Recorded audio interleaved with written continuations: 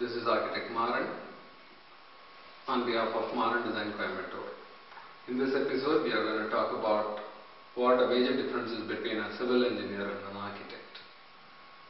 A civil engineer is a person who can build a building based on the architect's design and detailed drawings. In certain cases, a civil engineer himself would be able to design the entire space.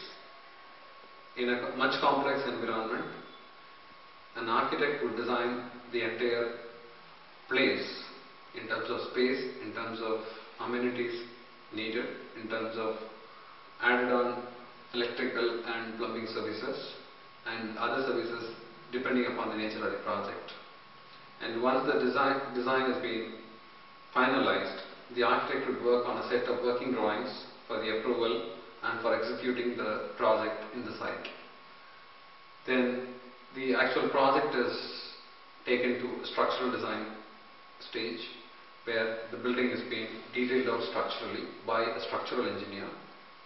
In a low technical complex project, a civil engineer himself would be able to design the structural part of the building.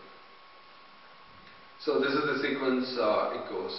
The architect designs, the structural engineer gets the structural detail for the design, and the civil engineer executes the project in site. There's a difference between a contractor and an engineer or a builder in specific contexts of apartments or residential sector.